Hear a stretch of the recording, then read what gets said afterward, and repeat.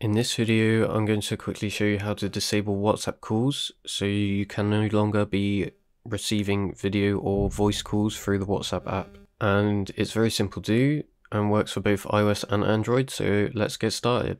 Okay, so first what you will need to do is find the settings for your device and press on the app. Then once you get here, if you're on an iOS device like me, what we need to do is scroll down this long list until you find the WhatsApp app and tap on it just like this.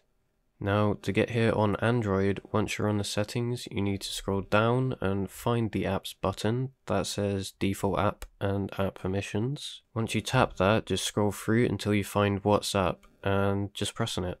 Now to continue on iOS, we need to turn off microphone and camera.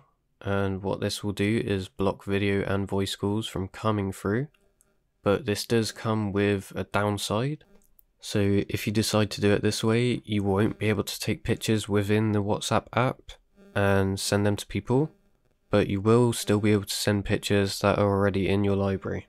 Now there is another way, but it also comes with its own downside, and to do this you need to press on notifications down here and just turn off allow notifications.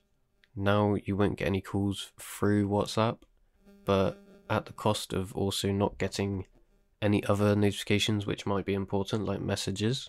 And at the moment I believe that's the only sort of two ways that you can get around this issue. So if you really want to disable calls, then you can choose from one of the two options I just recommended. But if this video helped you out, don't forget to leave a like and subscribe to help get this video out to more people, and also help me on my journey to becoming the biggest digital tutorial channel on YouTube. And of course, don't forget to let me know in the comments if this is still working. I'll see you next time. Bye bye.